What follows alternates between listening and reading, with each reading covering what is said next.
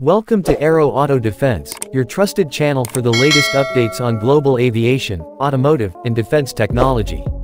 If you are passionate about military advancements, cutting-edge aircraft, and modern warfare systems, make sure to subscribe and stay connected as we bring you the most detailed insights.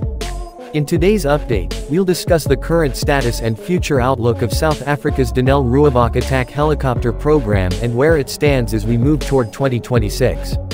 The Denel Rooivalk is South Africa's first and only indigenously designed attack helicopter, developed during the late 1980s and formally introduced into service in 2011.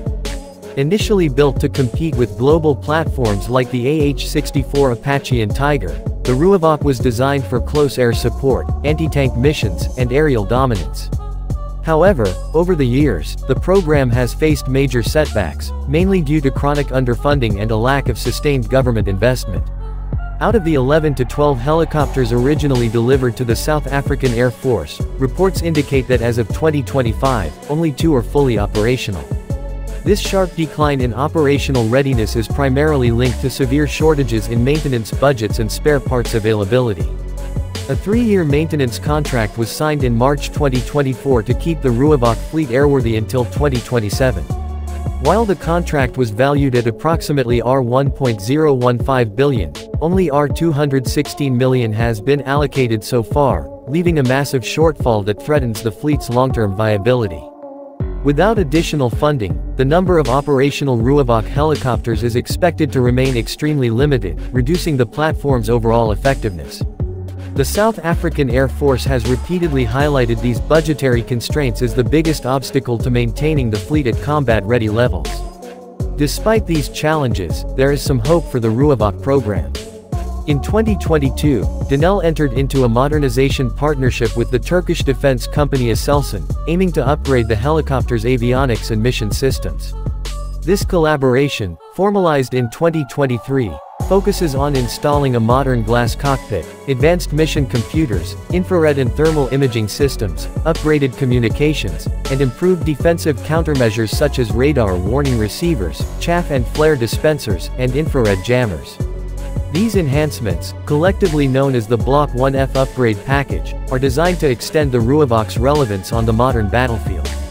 If successfully implemented, they will significantly improve the helicopter's situational awareness, survivability, and combat effectiveness.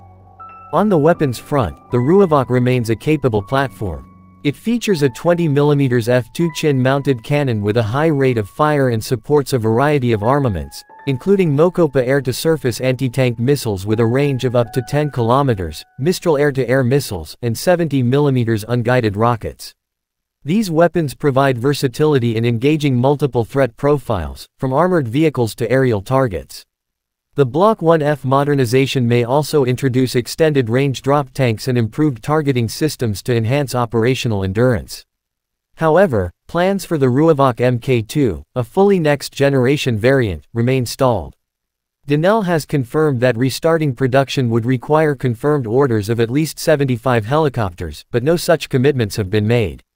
Without substantial investment, the Mk II project is unlikely to progress before 2026.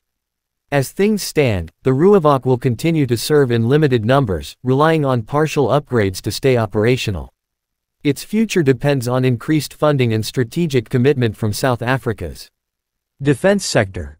For more updates on global defense technology, make sure to subscribe to Aero Auto Defense and stay informed.